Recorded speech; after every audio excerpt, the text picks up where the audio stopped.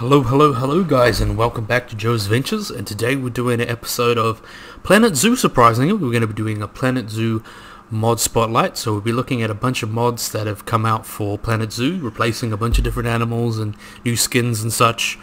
And it's weird because I think because Planet Zoo is such a new game and a lot of the animals are really well made and very interesting, I really like how they did the animals of Planet Zoo. It's almost perfect. I think that a lot of people have been a little bit more hesitant to download mods and such, but I think there's been enough now that we can have a real good episode and have a look at some mods that people have made.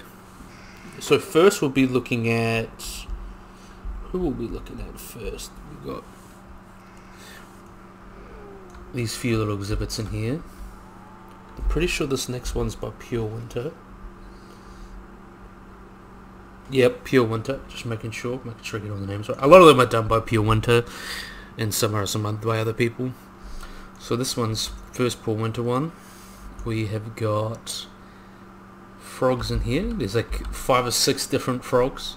They replace either golden frogs or the Lumen's poison frogs. But here I've got one of the examples here. We've got a little blue dart frog, which is from South America. Not too different from other types of frogs, of course. Oh, need to get back in there.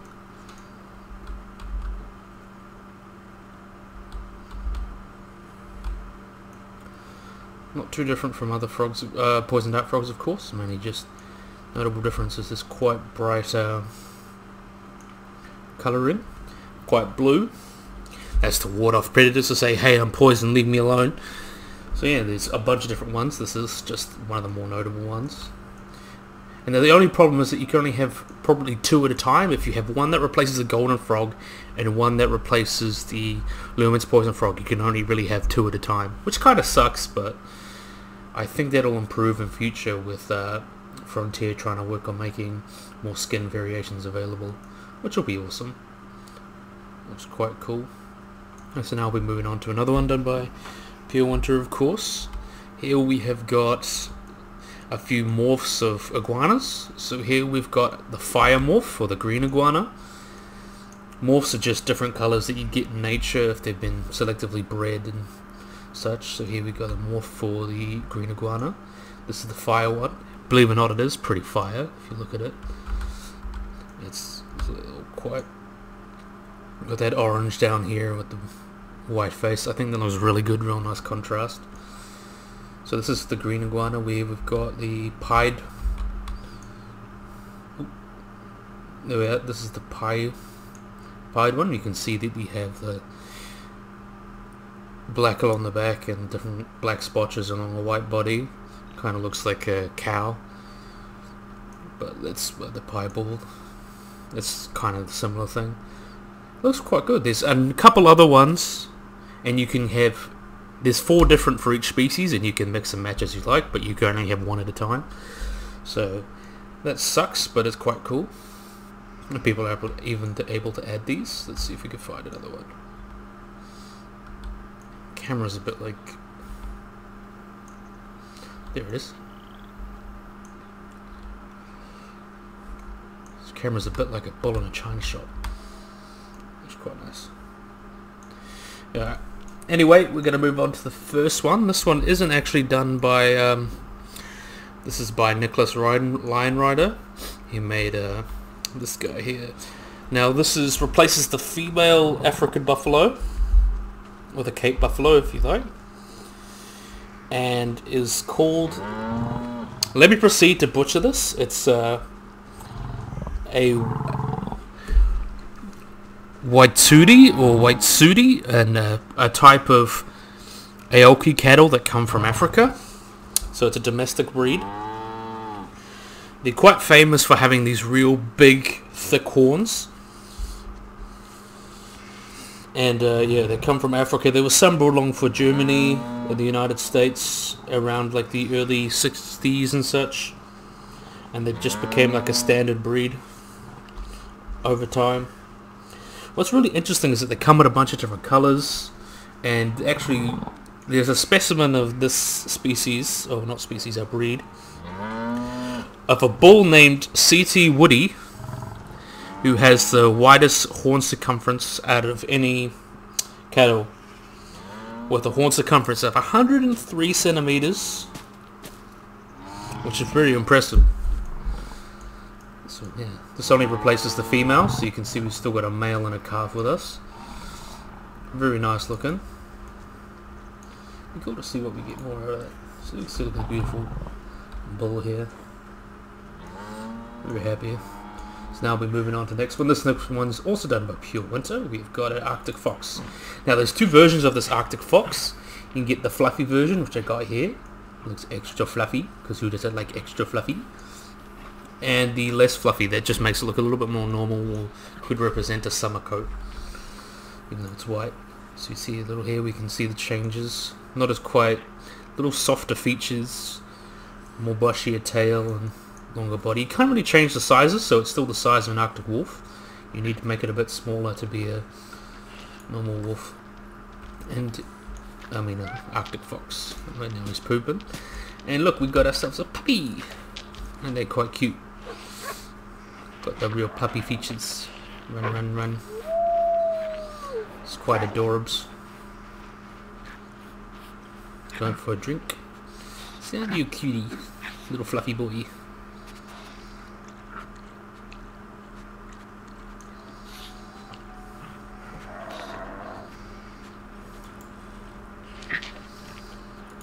Yeah, cutie, cutie. Okay.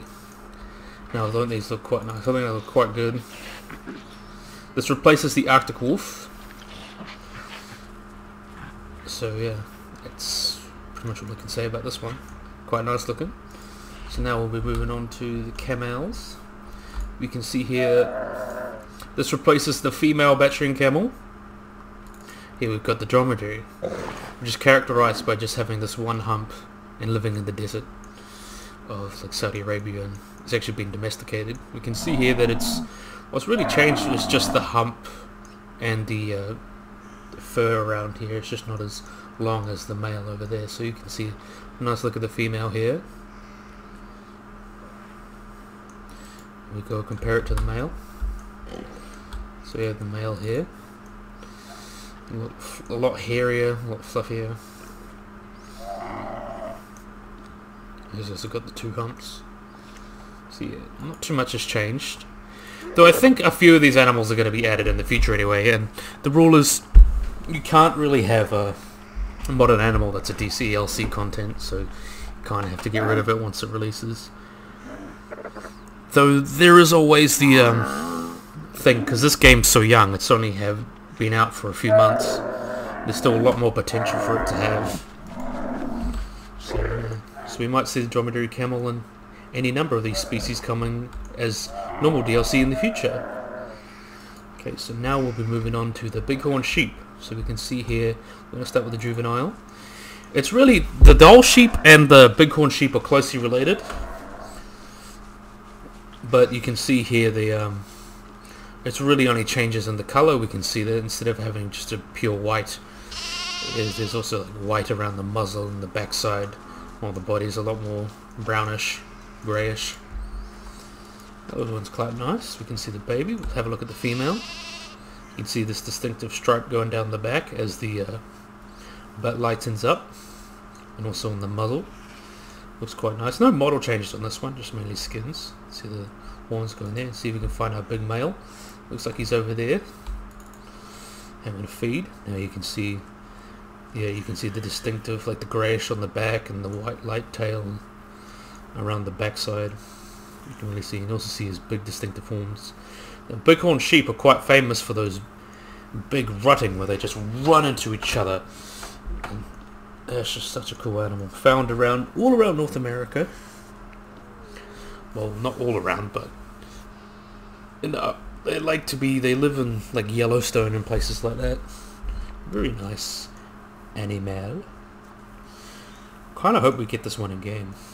Such a cool, really cool when we can actually like add new animals instead of having it to replace something. That'll be a fun day.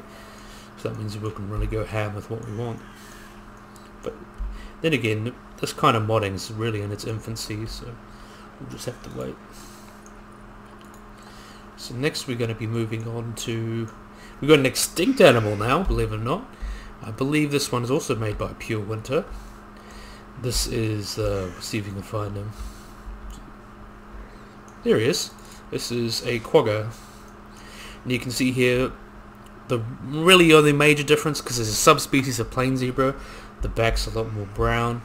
And the reason for that is because if you look at a normal plain zebra, I'll have to move over here, normal plain zebra, these guys live in a lot warmer areas, since these guys often live around Central Africa or Eastern Africa.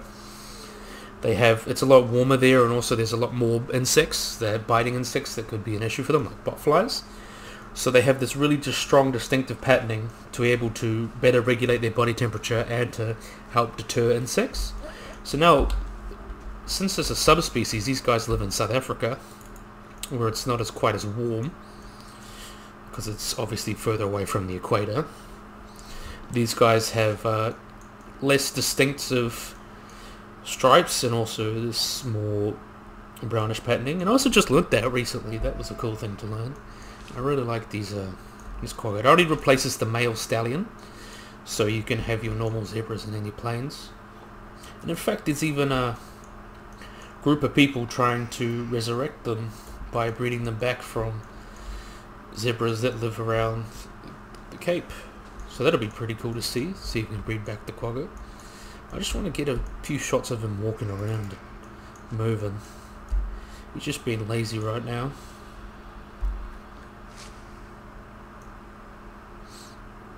Oh, now he's getting up.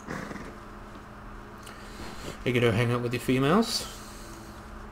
It'll be really nice to see a nice comparison.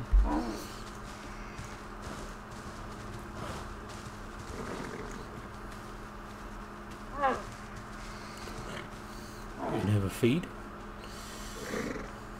See, look, the animals in here are just incredible. I love this game. I haven't been playing it much, but you appreciate it. It's just such a feat in terms of animals in video games.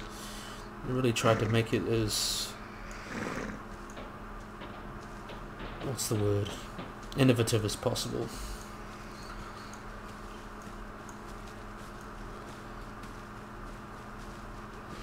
See, and plus there's patterning as well, that's just so cool. You can see the normal plain zebra over there. Since the quagga's a subspecies.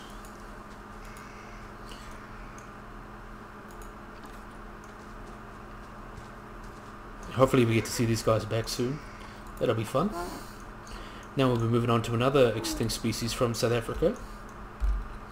Here we've got... where is he? We've got a bluebuck. So bluebucks are closely related to sable antelopes, which is what they replace in-game. They lived in a very specific area in South Africa, just like at the bottom of the coast around there.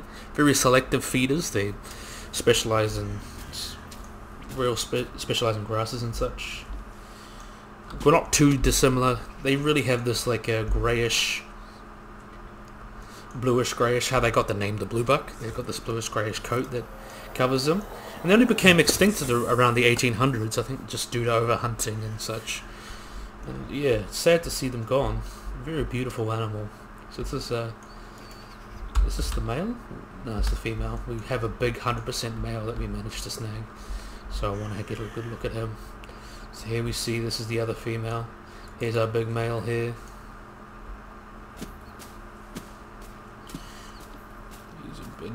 He's a beauty, isn't he? And he's got a bit of a disastrous eyes. I just want to wait for him to move out so we can get a good look at him.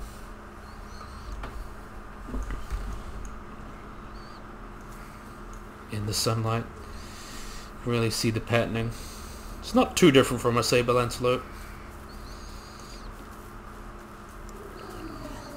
They are closely related. Yeah, it's sad to see this species go.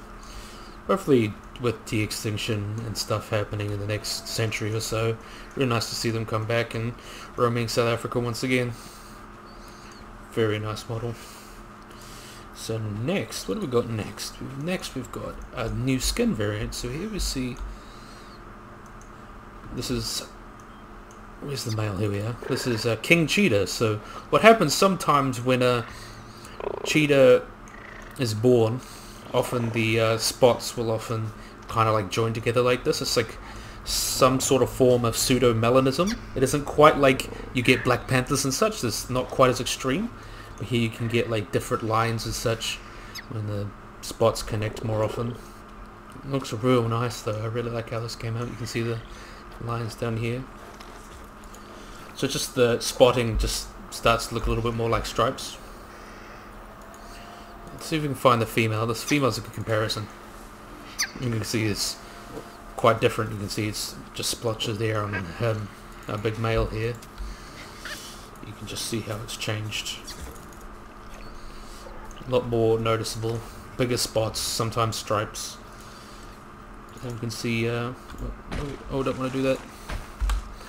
No, that's dangerous. We don't want them running out.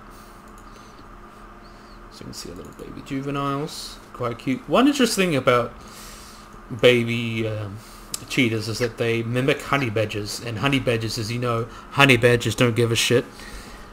So that's how they protect them from predators. That's a real cool little fact. I thought that was awesome. So next we'll be moving on to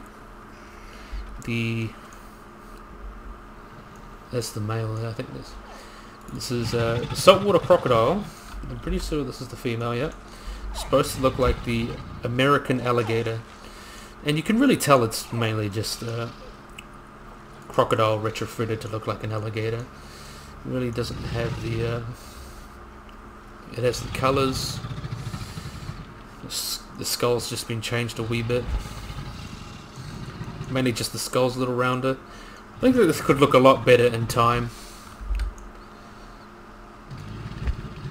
Just made a little bit chunkier. What's she doing? She looks like she's been grumpy. You alright there?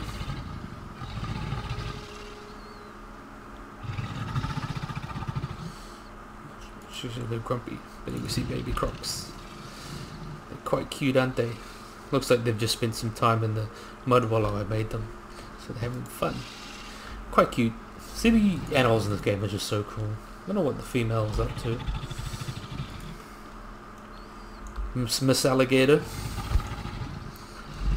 Ooh.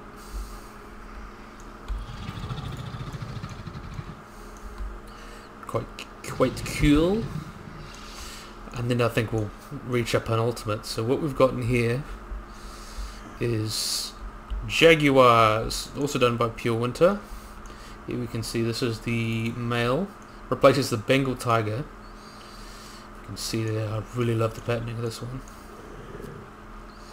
We have an asleep, quite cute. See all the different spots on here. The Jaguars are obviously from South America.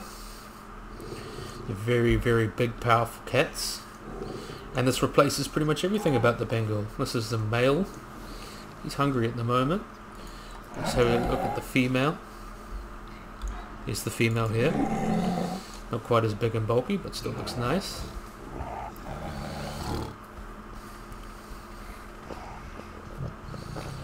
Be nice when they add one in the future. I reckon this animal would eventually come to the game because it's kind of like a quintessential South American animal, and I feel like they might do a South American pack sometime. So this would probably be the best animal to put in it. Such a nice animal. And then we also see little cubs. Aren't they cute? They got their spots and they're adorable. I think the fur shader needs a bit of work though. It tends to break a wee bit. So now the little cubs can have a feed. Watch this. Nom nom nom.